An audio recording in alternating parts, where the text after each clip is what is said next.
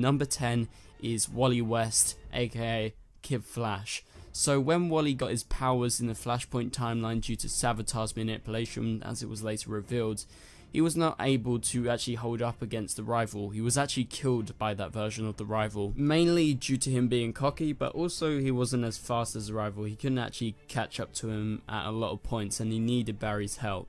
So gaining his powers once again in the post-Flashpoint timeline via Savitar, Wally showed signs of development that was actually faster than Barry when he originally got his powers in season 1. So, you know, when he was trained by Thorn and he was developing his speedster powers, and got to see him get faster and faster and faster. And so with this, Wally showed signs of potentially getting even faster than Barry in the end. But beyond that early sign, he got fast, but never gained so much speed as to nearly be as fast as Barry.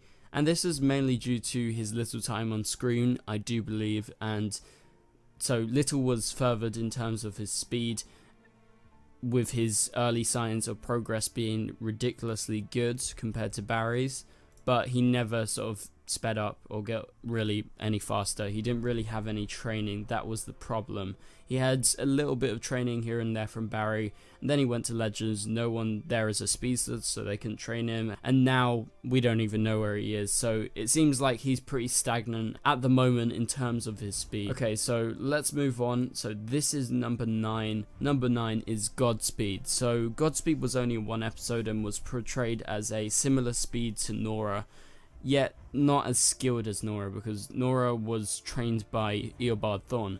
This version of Godspeed is nowhere near as fast or as powerful as the comic book counterpart, because in the comics he was able to be in 2 places at once. This Godspeed could barely actually fight Nora, so with his defeat it seemed to portray that he was marginally slower than Nora, and he got his power from a version of Velocity 9, therefore he is not a natural speedster and got his powers the same way as Trajectory.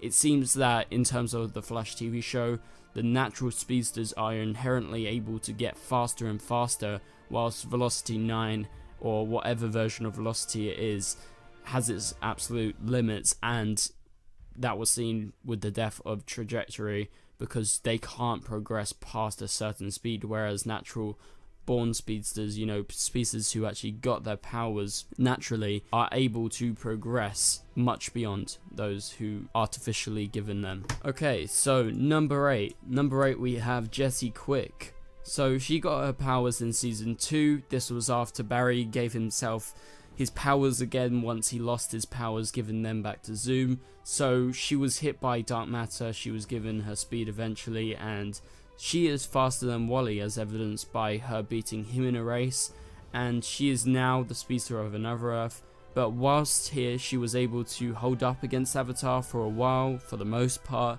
yet she couldn't keep up with Barry. So from this, I placed her around 8, because I do believe she's faster than Godspeed, because she got her powers naturally, and Godspeed really wasn't around for that long, so I do believe that Jessie's actually faster. Jessie got some training as well, and she's been trained by Barry and Jay Garrick, so she's had some pretty good training. So I put her at number 8. And number 7 we have XS, aka Nora West Allen. So Nora was able to beat Godspeed, yet had only been using her powers in the last year or 2. That must be noted.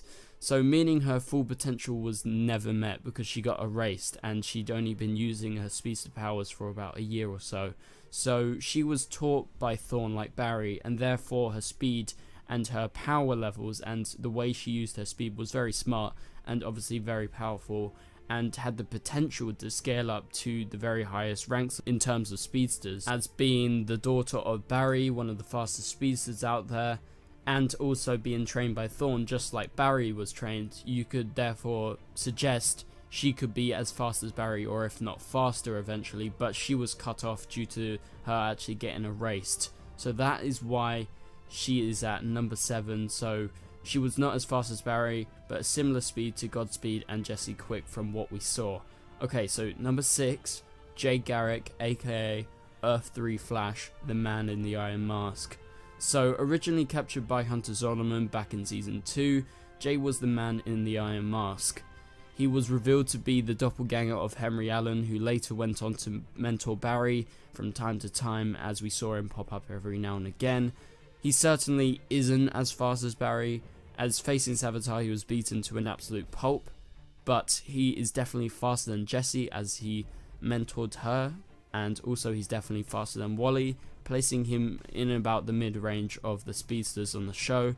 He is slower than Zoom because he got captured. Zoom was able to capture him. He is able to catch up to Barry when trying to time travel, so he can do that at points. He shows signs of very fast pace, yet it seems like he can't keep up that pace like, say, Barry for a very long time. He can do it in bursts, basically. Okay, so number 5 we have Zoom. So going into the top 5, we're pretty much like very similar in terms of speed, and this is just all kind of what you see, but I will present my arguments as to why I think maybe some of the higher ones are higher than maybe the ones you presume would be number 1, say. So Zoom is a serial killer who was given Speed Force powers by the Star Labs particle accelerator explosion on Earth 2 by Harry, and he used his speed to become Zoom as he artificially increased his speed until he was able to break the dimensional barrier. That was a big thing in Season 2. So he stole Barry's speed at a point and even paralyzed him when showing up for the first time, breaking Barry's back, dragging him across the city. At a point I truly wondered, was he human? And a lot of you were suggesting that. I remember back at the time, although I didn't make videos back then, I remember watching like Paige's videos and watching Emergency Awesome's videos, and everyone was like, is this guy human? And I was like that myself. I was like, holy shit, this guy could be the fastest speedster.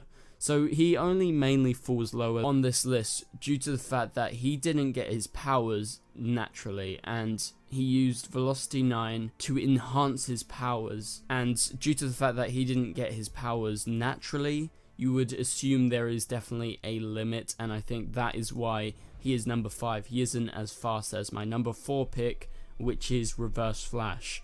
So Reverse Flash, he can flip-flop.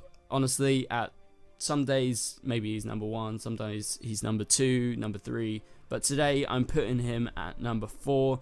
He couldn't outrun the Black Flash. That is a major factor in why potentially he's in number 4, and he has been defeated by Barry many times, so there is obviously a case to be made for him actually being as fast because he's able to beat Barry at points. So Reverse Flash is obviously not as powerful as, say, Savitar or Black Flash in terms of sheer power, but in terms of speed, Reverse Flash and Barry are pretty much very similar to Savitar and Black Flash. He can keep up, but the speed is not off the charts all the time in terms of Reverse Flash. But obviously, if we're ranking most powerful Flash speedster villains, he would probably be number 1 due to his mind and how he can manipulate things and actually, you know, stay alive, unlike, say, Savitar, Black Flash, or even Zoom. They've all been erased or died at a certain point, and Reverse Flash is able to outrun that for the most part. So moving on, number 3, Savitar. This might be the one where a lot of you guys are like, but he's the god of speed. Well, let me explain this. So he was able to go between the Speed Force and the real world early in the season at any time he chose. He was able to beat everyone, including Barry. He was known as the god of speed. However, when not stuck in the Speed Force, when he got out, his speed significantly dropped and was basically matched to Barry's. So if he stayed in the Speed Force the whole time, he would definitely be number 1. Like, at certain points, Savitar was definitely faster than all the speedsters we've seen on the show. He was incredibly fast. Barry got beaten the shit out of. However, when he got out, not so much. He seemed to be very much in line with Barry. Okay, so number 2 we have Black Flash. So not even Thorn or Barry could outrun the Black Flash. Thorn spent a whole season on Legends trying to escape him. He is a part of the Speed Force. He works for the Speed Force. Therefore, he's incredibly fast. He had to catch speedsters, meaning he had to be able to catch them up. And he would be higher on the list, but he is known as the fastest speedster, so we'll keep it that way in terms of Barry being number 1. So number 1 we have the Flash, the fastest man alive as he's been dubbed. Eobard Thorne said that the speed of Barry is potentially unlimited, and so with that, he's number 1. He reached Mach 13.2 from tachyons as we saw him run over to Supergirl's Earth by accident. Coming out of the Speed Force in the comics, he was the lightning bolt that gave himself powers, and he spent 6 months in the Speed Force and he came out incredibly powerful. So he showed signs of being the definitive fastest man alive, and at points he's definitely been that fast, and due to Thorne saying that he has the potential to be absolutely as fast as anything, as showed by him using the tachyons, he's definitely number one. Although not always number one, like I said, it kind of flip-flopped between all the different seasons with Savitar, Reverse Flash, Zoom, Black Flash, but he is the fastest man alive when you boil it down to the basics.